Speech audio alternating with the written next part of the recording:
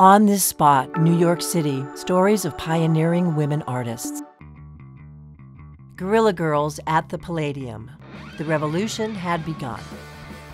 On October 17, 1985, the Guerrilla Girls mounted a sprawling exhibition of women artists at the Palladium Nightclub at 126 East 14th Street on the edge of the East Village.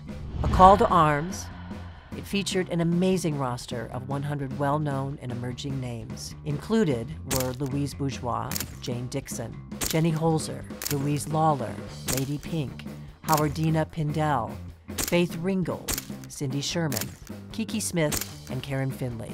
They called it the Night The Palladium Apologized.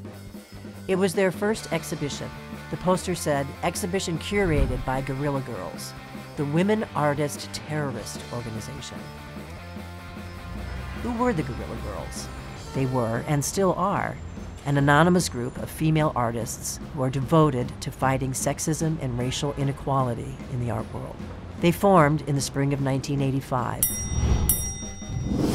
7 women launching a collective to protest a Museum of Modern Art survey show of almost entirely male artists.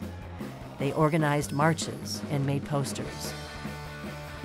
Their infamous street poster campaign changed everything.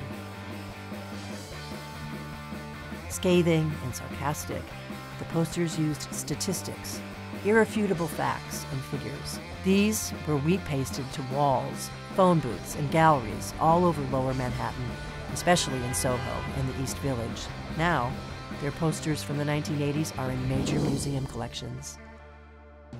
Today, Guerrilla Girls stage lectures and protests, create billboards and wall projections, and continue to spread their righteous message. They famously asked, "Do women have to be naked to get into the Met Museum?"